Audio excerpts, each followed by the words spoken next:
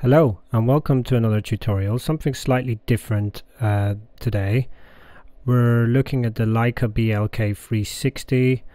I have got a TXT file from it which Unreal will allow you to import using the Lidar plugin, and I'm just going to show you how to do some things in real time with adjusting the point size and point shape and assigning it to some sliders using an iPhone or a similar device to send OSC maybe to control this later on. So we'll start off with a new project. I'm just going to go to games here. I'm going to just choose blank. No starter content, desktop, ray tracing disabled. All of this is correct. So once your Unreal is ready, the first thing you need to do is to go into plugins here, edit plugins, and just make sure that the Lidar plugin is enabled. You have to be using, I think it's 4.25 and above for this. I'm using 4.25.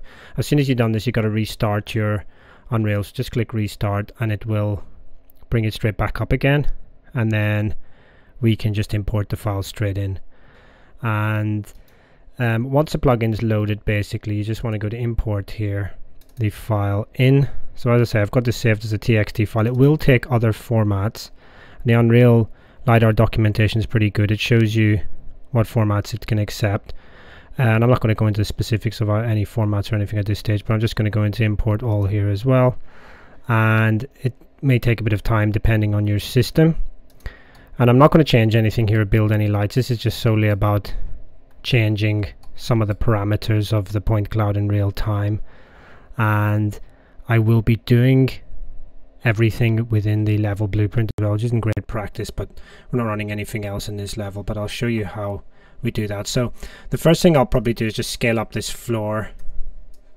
Again, you may not have to do this. This is just depending on what character, what first person, if you're using a first person character or not, just to have a collision there for you to walk around.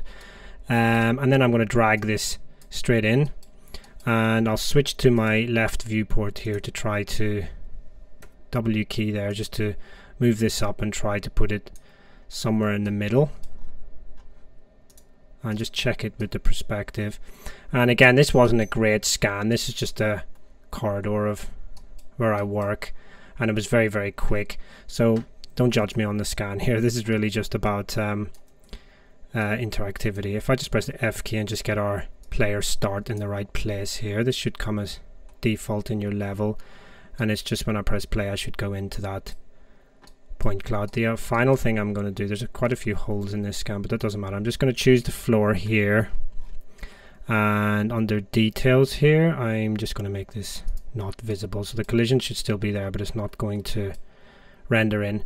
And I will choose new editor window here. In fact, I'll choose the advanced settings here. Okay, and I'm just going to choose 1920 by 1080. So when I press play here, it's going to launch in a new window which is full HD. So when I press play there and move around, I can hit this little arrow and do new editor window and press play there. I can see my point cloud come to life. And again, don't judge the scan on this. It's not perfect, but it was quick and it's relatively detailed. And I'm just using the WASD keys and the mouse here to move around my scan. So if I just press escape there, I'm just going to go in and have a look at some of the details here that we have for this point cloud. If I just go into the appearance here under details, I can see some of the things that I might be able to do to this. If I hit that arrow down there, point size is adjustable here, and I'll just switch that back to 1, and maybe the point shape where we can have circles or squares. These are the two parameters we're going to try to affect in real time.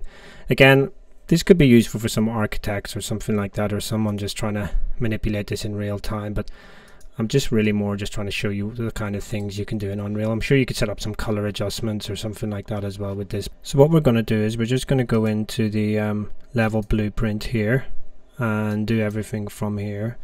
And the useful thing about this is you can create references easily from the level blueprint. So I'm just going to choose the point cloud and just drag it in here. and then I'm going to look for a key press to assign this to. I'm going to just put in keyboard space L here to assign this to the L key. You can change this to whatever key you want, and from here I am going to type in apply rendering parameters, and I'll connect using the left mouse button the L key to here, and here I'm going to look for size. So this should be the set point size, yeah, and I'll connect the target in there. And what I'll do at this point is right click here and promote this to a variable, and I've already done this earlier, so what I'm just going to do is just delete that and just call this variable point size. And at this point you have to compile and save. As I say, I've done this already, but change the value of this to 1 once you've compiled and saved. It might ask you to save your map, and what that's going to do is every time I press the L key, it's going to set the point size to 1. Of course it starts at 1 already, so what we need in here is some way of bringing this up. So I'm just going to pull from this and do 2 pluses, and that will give me increment float, and I'm going to just push that into there and break the link to this and put that in there instead, and maybe just do a print string to just check what value's coming out of here and connect that to there. So let's have a look at that and see if that works okay. One thing to note from this is this increments by 1, which might be too much for you. So if you double click this, you can actually get into this and change this to 0.1 like I've done before and save. But you might have to change it back again if you're going to use it again. But let's try this now and see how this works. So if I go in here and just tap the L key, it goes to 0. Something's not right. Let's have a quick look at this blueprint again. Sorry, I should have left that connected in there. Apologies. Let's try that again. Okay, so it starts off with 1. Every time I'm tapping it, that's increasing, and we can see this rather silly effect, but we are effectively changing the point cloud size by 0.1 every time I press this key. So let's escape out of that and quickly look at the rest of the code. So the K key is going to reverse that.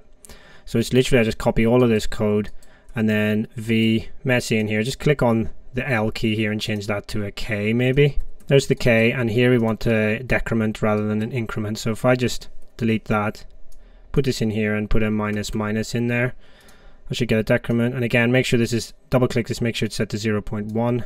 My one is. Let's throw that in there and see if the K key works. Compile, save, press play. So there's the K key reducing the point cloud, and there's the L key increasing the point cloud. So what I'm going to show you now is the OSC plugin in Unreal.